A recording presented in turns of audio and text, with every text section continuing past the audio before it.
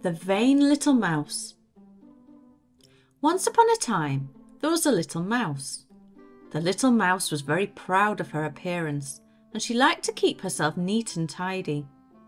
She was also house proud and would keep her house spick and span. One day, as she was busy sweeping the floor, she saw a coin. "What shall I buy with this coin?" she asked herself.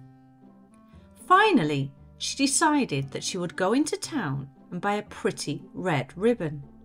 "That will look lovely on the end of my tail," she thought. So off went the little mouse to the shop and bought herself a length of fine red ribbon. She tied it to the end of her tail and admired herself. She looked very beautiful. It wasn't long before a dog passed by and admired the mouse. Little mouse, you do look pretty," he said. "Will you marry me?" "What will you do at night?" asked the little mouse. "I will bark like this," said the dog, and he began to bark loudly. The little mouse covered her ears. "Oh no," she said, "I would be frightened." A little later, a donkey came passing by. He stopped when he saw the mouse with her beautiful red bow. Little mouse, you do look pretty," he said. "Will you marry me?" "What will you do at night?" asked the little mouse. "I will bray like this," answered the donkey, and he brayed noisily.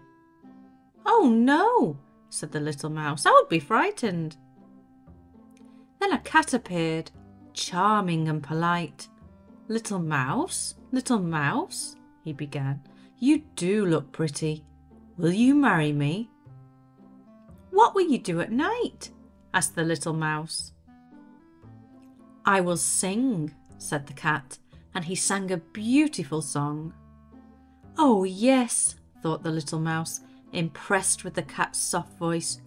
"I should marry the cat." So the little mouse and the cat got married.